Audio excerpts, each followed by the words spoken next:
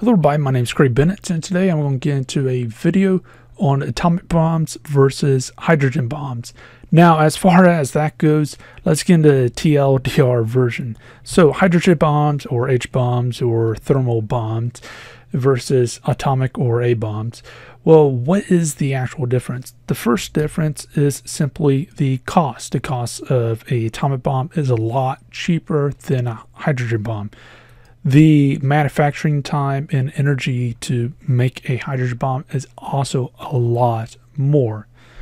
But the hydrogen bomb is smaller. It can be smaller, so you can put it on a rocket and launch it a lot further, especially if you're something like North Korea.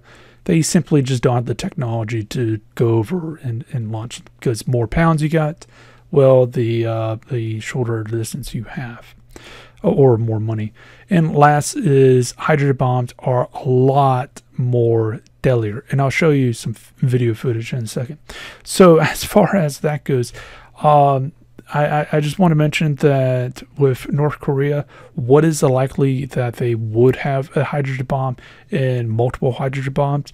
Well, them having one, it's probable, but them having multiple is unlikely. It's severely unlikely after you get rounds 2 or 3 of them. It's just simply the cost and how hard it is to manufacture a single one. In North Korea, it doesn't have the infrastructure to simply make a whole list of them. Now, one thing to note also is we in the United States have been in negotiation with North Korea since 1992. In over the past couple years, more so in the past decade or so, the North Korea has been basically doing these threats. We give them money, and it turns out they're actually using that money to buy materials and to make the test sites and stuff like that, because keep in mind, most of these test sites take 2 to 5 years to make, and the bombs itself takes a very long time, let alone the facilities and stuff like that. So note that that's also how they're getting the stuff, because we are basically bribing the bully to stop being a bully, but now it's kind of bit us on the ass. So yeah, now we can't do that anymore because it's going to get worse. So as far as that goes, let's get into the destruction purpose of it. So as far as the destruction between a hydrogen bomb and an atomic bomb, well, an atomic bomb, as you can see here, is nothing when it comes to a hydrogen bomb. It's about 10 times more deadly. Now, and it get even worse, unlike a hydrogen bomb. So as far as an atomic bomb, how it works is it uses fission, if I mispronounce it, sorry, but basically it splits apart atoms and then it has a chain reaction going down the line. Whereas a hydrogen bomb, it uses fusion. Now note with this that a hydrogen bomb uses a atomic bomb within it. See, the primary is the atomic bomb itself, and the secondary is the hydrogen itself.